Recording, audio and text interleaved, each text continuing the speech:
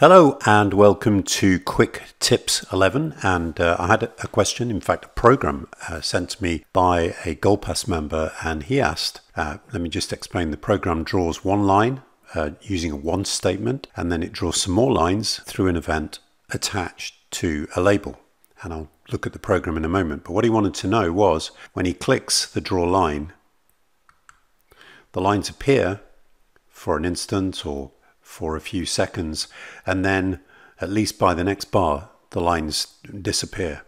So we're just going to show how you stop that happening. So let's look at the program. I'll just quickly go through the program. The first part of it, during the initialize component, which happens when the program first starts, what he's doing is creating a label, which we're just placing a particular position using an XY point on the chart, and part of that is an event which occurs when we click the label.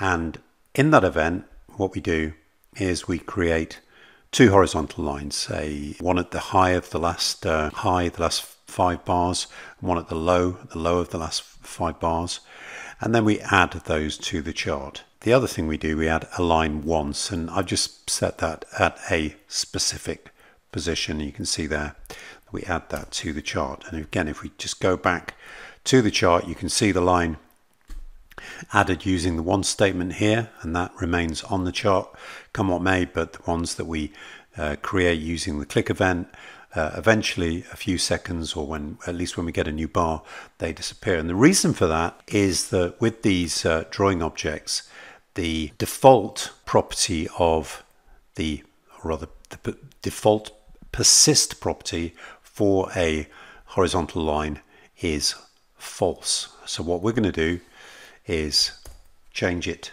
to true so that these will persist.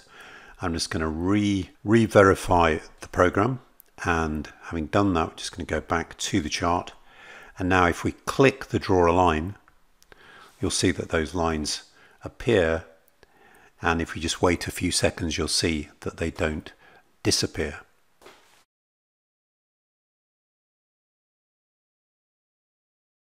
Now you may be wondering why the persist property is not always set to true, why it's set to false. And well, to demonstrate that, what I'm going to do is just create another program. So what we're going to do is just get rid of the one statement, or at least just going to comment that out. And incidentally, this program is below the video for you to copy and paste and experiment with. So I'm just going to put some curly brackets around this statement here, like so, and I'm just going to uncomment another part of the program. And what we're going to do on this, on the last bar of the chart, we're going to draw a line, a horizontal line at the close.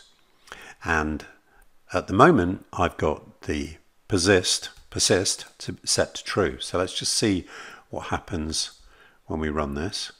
Okay, go to the chart, and you'll see what's happening is that each tick, effectively, we're getting a new horizontal line drawn.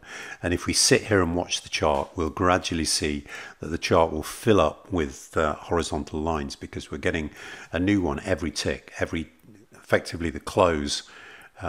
Even though it's within a bar, we're getting a new one because we've got this thing set to persist. So what the default is to have that set to false. So if we just go and change that to false and verify the program, we should see the line moving as the price ticks in a particular bar, and then staying in the position of the last tick of the bar when the bar closes, and then starting a new line at the close of the new bar. So you can see that that's moving as the price moves. This is 20 tick bar, incidentally.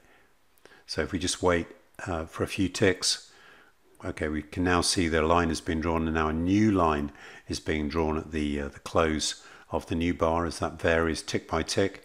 And you'll gradually see that we get a new line per bar, but we don't get a new line per tick. Okay, hopefully you'll find this useful. I will include the code below the video so that you can copy and paste.